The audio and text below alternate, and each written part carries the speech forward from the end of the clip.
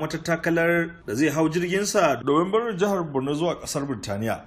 Shugaban kasa Muhammadu Buhari kalamai hudu kawai ya iya furtawa bayan kaddamar da ayyuka 11 da gwamnatin Kasashenmu ta jihar Borno ta fara ta kuma kammala sannan aka kaddamar da su a yau.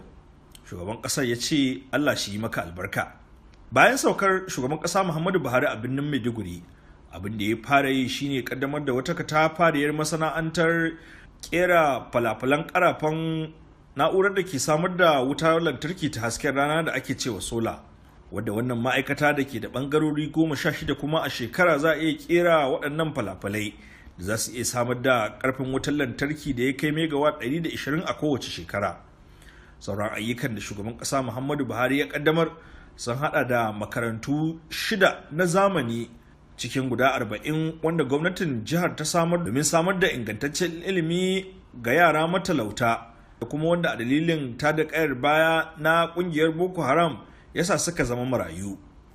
Sauran ayyukan da shugaban kasa Muhammadu Buhari ya kaddamar sun hada da wata makaranta da za ta dauki dalibai 1,200 masu kwana da kuma guda 1,000 na jikaka dawo. Makarantun da aka tsara da za su ba da ilimi kyauta za su samar da inifan da kuma takalman sawa ga ɗaliban da kuma abinci sau 2 a kowace rana, sannan ga waɗanda ba ɗaliban kwana ba ne za a ba su kekunan hawa.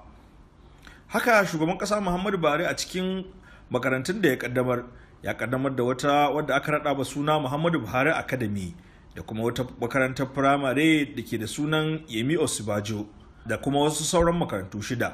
Haka a cikin makarantun an naɗa ma wata suna Aliko Dangote domin girmama attajirin da ya fi kowane kuɗi a nahiyar Afirka, musamman irin gudunmawar da ya bayar da sake gina jihar Borno wanda rikicin Boko Haram ya ɗaiɗaita. Sauran ayyukan sun hada da katafariyar na'urar yin bincike kwakwaf ga marasa lafiya a asibitin ƙwararru na jihar, sai kuma wasu gidaje 243 masu ɗakuna 3 da aka raɗawa rukunin gidajen da suna Zanna Umar Mustapha. Da yake jawabi a fatan mai martaba Shehun Borno, shugaban ƙasa Muhammadu Buhari ya bayyana cewa faɗaɗa harkar ilimi a jihar ta zama martanin da ya dace a kan ayyuka na 'yan Boko Haram, musamman bayar da ilimi ga 'ya'ya mata. I am even more pleased that some of the newly built mega schools will be exclusive to girl child education. This is a wise and definitive response to the Boko Haram ideology. Daga nan sai shugaban kasa Muhammadu Buhari ya lashi takobi ga gwamnan da kuma sauran 'yan asalin jihar Borno cewa gwamnatin na yin bakin yinta domin ganin cewa ta dawo da sauran 'yan matan Chibok da kuma Liya Sharibu cikin 'yan matan Dabci wanda 'yan Boko Haram suka sace. Shugaban kasa ya ce nan ba da jimawa ba wannan harka ta tayar da kayar baya za ta zama tarihi.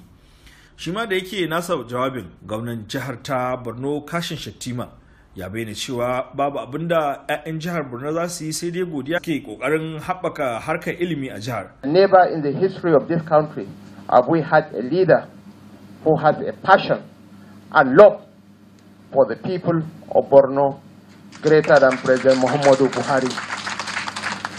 So for us as a people, the only thing we can say is Jazakallah khairan.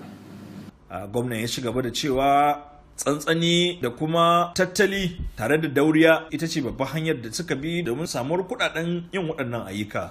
Hikima ne muka yi, hikiman kuma dole ka danna zuciyanka, dole ka rufe kunnuwanka, ba don komai ba sharrin da ba za a yi maka ba. Wannan ayyukan yawanci da direct labor muka yi, mu muka je China muka sayo kayakin aikin.